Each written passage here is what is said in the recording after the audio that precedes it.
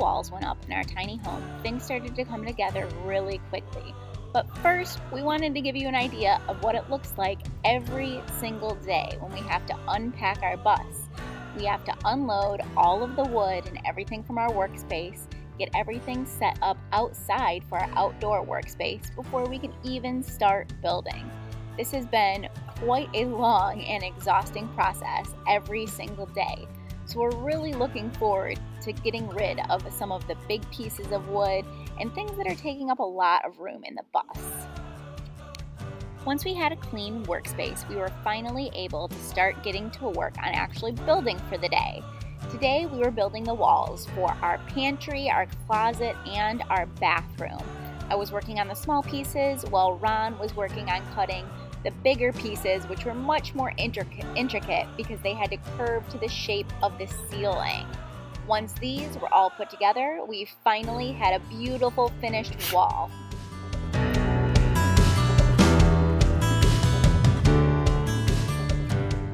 welcome to my bus project for the day. Today I will be taking apart these wooden bed slats and I'm going to be recycling them and using them to build our couch. Basically, a few months ago, I found these next to the trash and they were perfectly good. And because the price of wood is absolutely through the roof right now, I thought, why not use them? I can definitely use them in our bus build.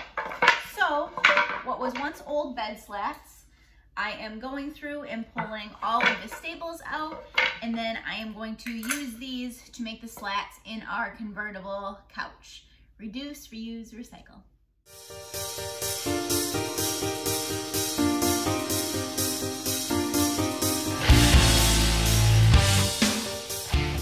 Couch building, take one. It is still the morning time. I haven't even touched the couch yet, and I've already had one mental breakdown. So, this should be a good day trying to build a couch. Step one of building a couch.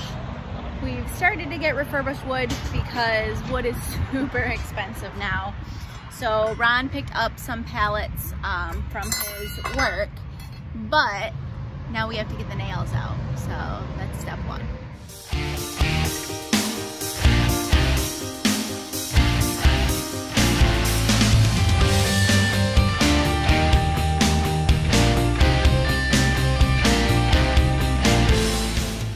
Next up, I am measuring and cutting the boards that will be the back support brace for our couch and also our little storage area above our couch.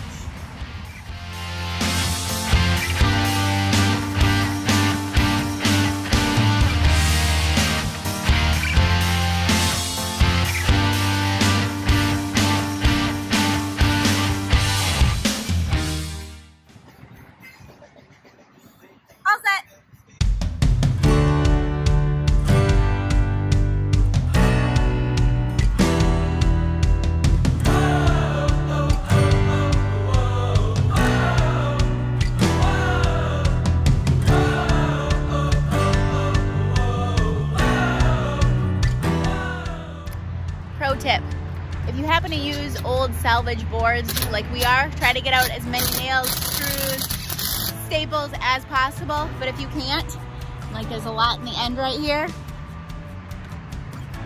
you just cut it off.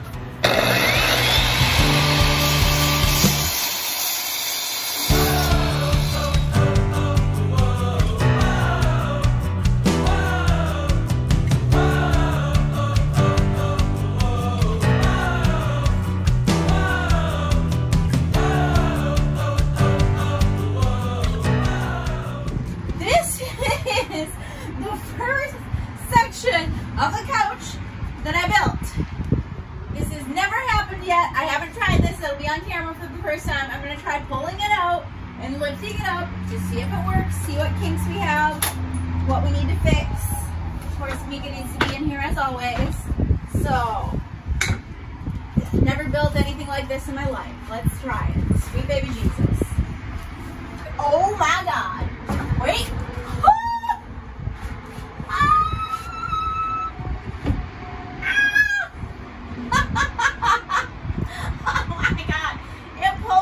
What's the purpose of that?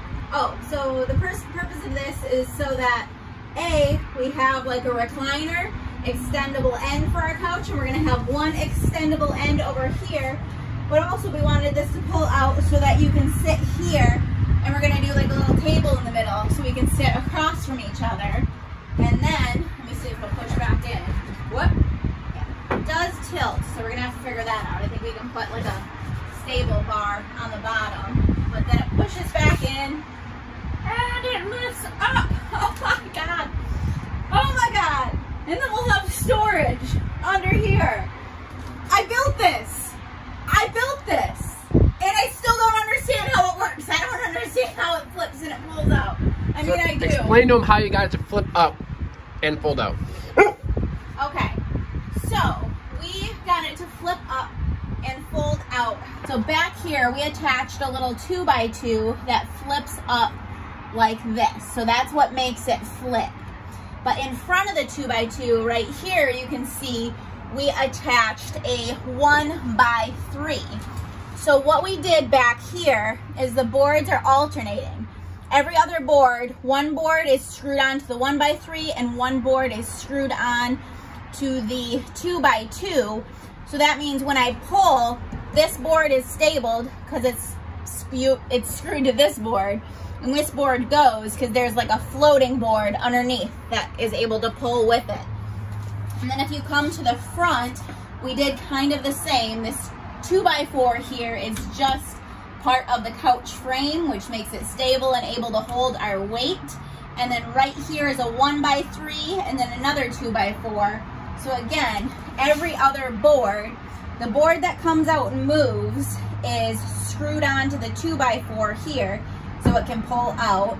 And the board that doesn't move is screwed into the little 1x3 here, but everything is able to pick up because of that. So, and that bottom 1x3 just needs to be moved. Yeah, and this can just be moved. But under here also for extra support, so this wasn't the only thing supporting our weight, we screwed another 2x2 beam under here that this can kind of rest on so that we have more than enough support for our weight. And oh my God, one section of 3. I have to do this 2 more times. Oh, and then this is our little armrest. Whew, we might have to cut our cushion short though. This seems like a good height as it is now, but right now we have a 6-inch cushion, which will bump it up. But we'll see. We can always cut our cushions shorter. I'm so excited. We have some things that we can do to make it better, but it works. I built